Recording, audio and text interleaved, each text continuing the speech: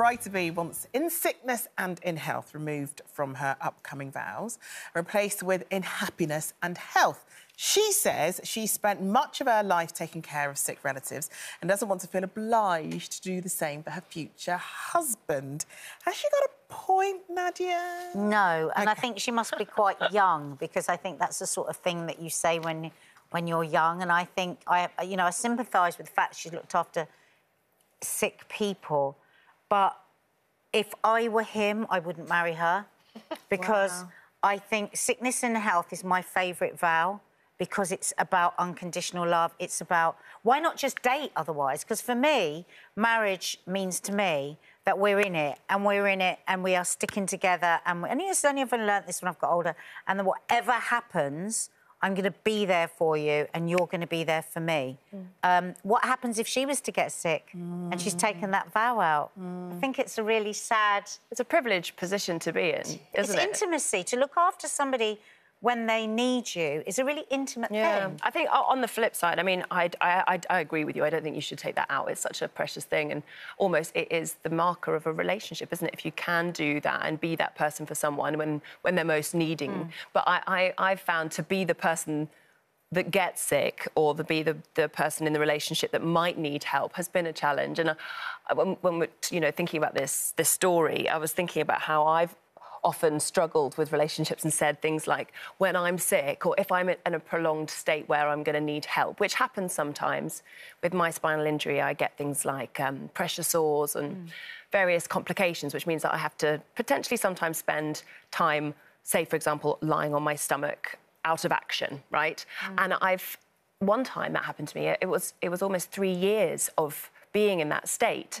So it was a long, long time, right? Wow. And it's not uncommon for people with someone like a disability like mine to have those problems happen again. And I remember, thinking how I don't want to put that on somebody, because I don't want them to have to deal with that too. And in a relationship, that's such a hard thing to bring to the table if you are someone that needs help. But that was my internalised ableism, being like, I don't want to put that on you, I'm a burden. And it's taken a while for me to get rid of that voice. And because the flip side, you be vulnerable. But I would love to be exactly. If that person was ill, you surely would want to be there for them all the time. Without a shadow of a doubt, if my partner, whoever it was to say, I'm going to be sick, and are you going to say, therefore, that you're not going to let me care for you? I'd be like, no, of course I'd want to help you. Exactly. My point is, if we were to say this story came from a man, say it was a man who'd said, I don't want to say these vows to my wife-to-be, we would be outraged, because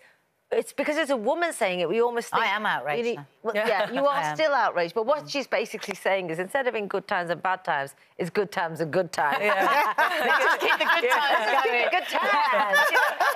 It's just like in health and happiness. Well, that is Otherwise, bug off. Exactly. So I feel like it's a very immature comment in my eyes, but I think, for me, I didn't know I was going to get terrible morning sickness, which is a sickness. And if I hadn't have had the support of my husband, my friends, my family, everyone around me, I was literally like, smells were setting me off. I couldn't see this coming. And if people had just gone, I'm out. Oh, this is one of those not so good times. I'll get it out. I feel that's unfair. And it can be a marker of a relationship, isn't it? That when you are going through those hard times, if your partner doesn't react in the way that... Because it's about intimacy, like you said, Nadia, if they don't react in the way that you want them to, or that they should do in order to feel like you're supported, that's a marker of that intimacy is sort of gone, isn't it? Because people think about intimacy in different ways, but it's that closeness when they're there for you in the hard times. I think if you love somebody and they allow you to know that they need you, that's a privilege. When I just think about, like, for instance, my parents are getting older, and, like, sometimes I'll do things for them and they're very appreciative and stuff, and I so want them to understand how good it feels for me too, because I love them. And I think if you let somebody... I've had to work so hard on being vulnerable. I don't like it. We don't like it. We don't like it. But I think that's when you get to a place of intimacy with a person. And it's that line between being an independent person or being into an interdependent relationship where you can find that balance of, I'm going to need your help, but sometimes I'm going to offer you my help. And it's that line, and it's a hard one. But imagine if your whole relationship you only gave presents. Yeah, but do you know what? I don't know whether we're being fair enough on this woman, because we're assuming it's because she spent time looking after sick people.